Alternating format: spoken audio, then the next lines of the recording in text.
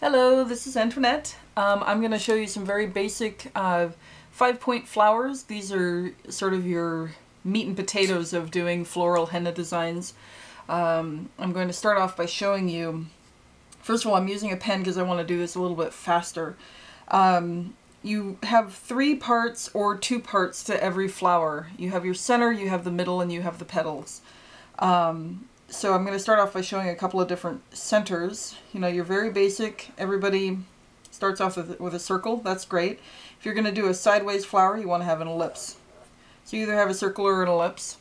And then there's different ways of filling in this circle. My most favorite is to start off by doing a swirl that then comes back around and creates its own circle. Very straightforward and very easy. Doing henna, it's really just rip, you're done. You can also start by doing a circle and then you decide later on you can just add it in there. You can also do a much more intense spiral. That works really, really well. Again, all of these are really fast and easy for when you're trying to stick a whole bunch of them together. So that's pretty basic.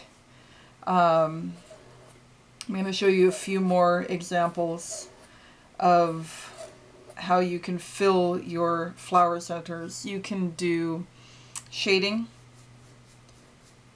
to create an illusion. You can also do a highlight to create an illusion.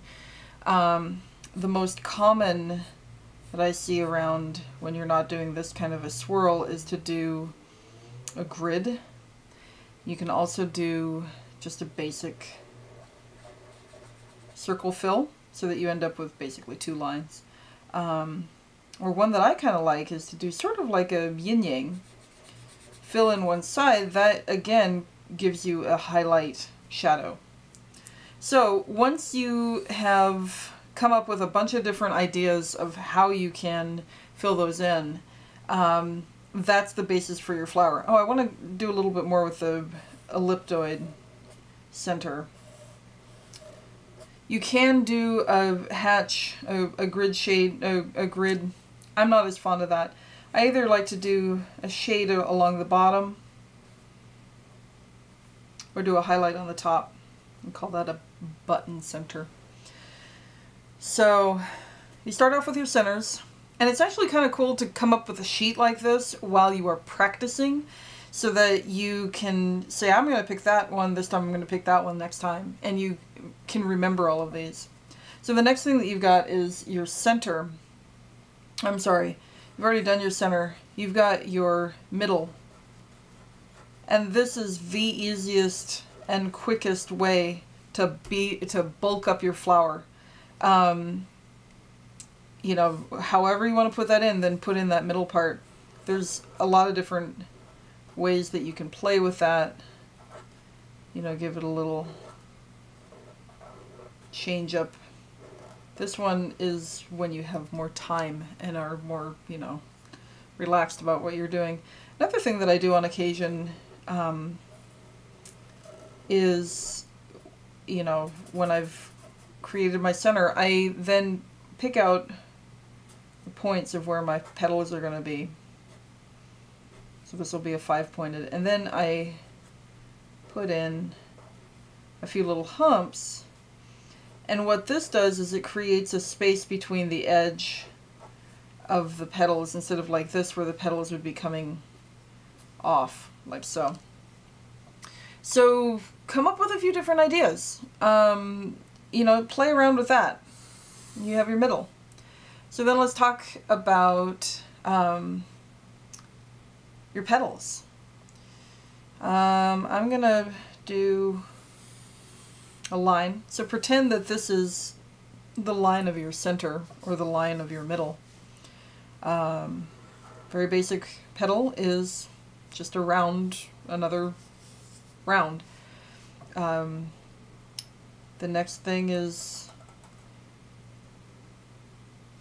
around with a point. You can even get a little bit more fancy with that and have it be a little bit more square. I find this one quite lovely. Or have it be more from the center. like so.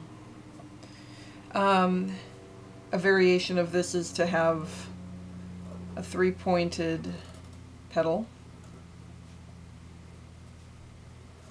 and a variation of the 3-pointed petal is to have a hump, a spike, and another hump.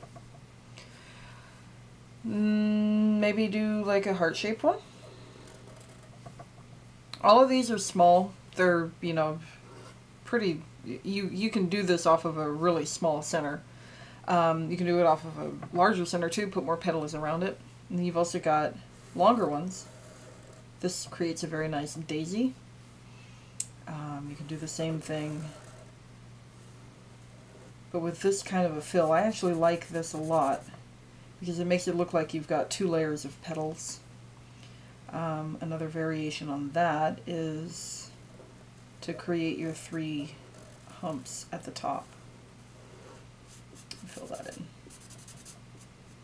And yeah. So that's a pretty good start for a bunch of different petals. So now you've got 1, 2, and 3. You say, I want this center, I want that fill, and I want those petals. So you go center with this fill. And what did I say? Did I say that one? Oh, that was quite a little disaster there.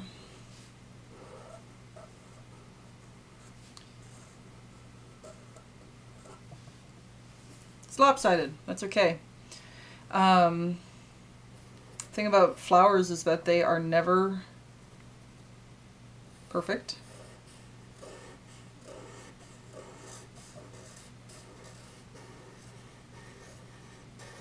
This is kind of a disaster.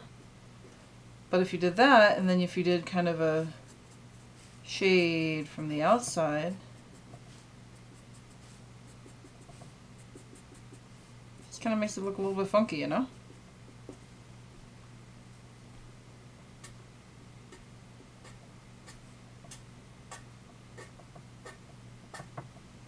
All right.